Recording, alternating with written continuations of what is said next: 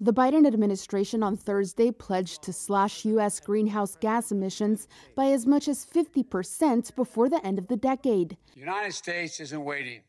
We are resolving to take action. The new target, cutting emissions by 50 to 52% of 2005 levels by 2030, is meant to spur other big carbon emitters to combat climate change. The United States sets out on the road to cut greenhouse gases in half by the end of this decade.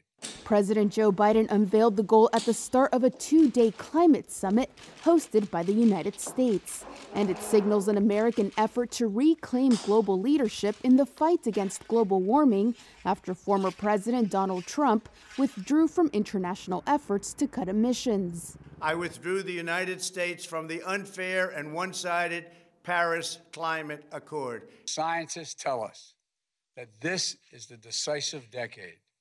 This is the decade we must make decisions that will avoid the worst consequences of the climate crisis. It also marks an important milestone in Biden's broader plan to decarbonize the U.S. economy entirely by 2050. Biden says that effort can create millions of new jobs, but many Republicans say they fear it will damage the economy. The emissions cuts are expected to come from power plants, automobiles, and other sectors, but the White House did not set individual targets for those industries.